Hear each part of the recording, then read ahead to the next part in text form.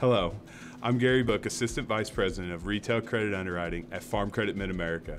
And with me today is Ethan McNeely, a credit analyst in the Retail Credit Underwriting Department. Welcome to the second video of our Balance Sheets Basics series. In this video, we will break down the balance sheet and provide you with two key ratios we use at Farm Credit Mid-America to benchmark the financial health of an operation. In our previous video, we introduced you to the key components, common errors we see, and the importance of accurate information. For this video, we will introduce the two key capital ratios we utilize at Farm Credit Mid-America to determine the financial health of an operation. Additionally, we will discuss our benchmarks for producers. The benchmarks cover target ranges in high, moderate, and low risk categories. First, let's review total equity. Total equity is the accumulated wealth of an individual or operation. As a calculation, equity is the result of total assets less total liabilities.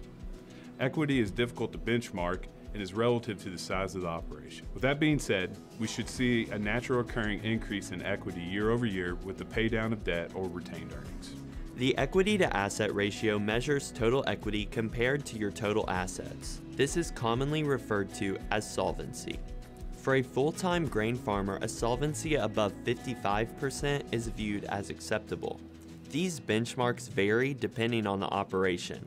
For example, a part-time farmer with 45% solvency would be adequate, and a farmer whose primary debt service payments service poultry or swine barns, 30% is an acceptable benchmark. Working capital is the difference between current assets and current liabilities. This difference highlights the short-term risk-bearing ability of the operation.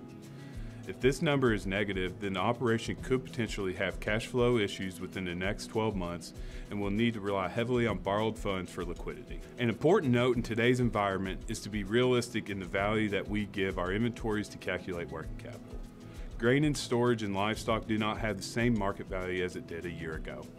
The amount of working capital needed varies from operation to operation. One way to benchmark your working capital is to compare it to your gross revenues. At Farm Credit Mid-America, we use working capital divided by value of farm production, or VFP, to determine a healthy amount of liquidity. A 20% ratio is deemed acceptable for a row crop operation. So if we have $100,000 in VFP, we should have at least $20,000 in working capital.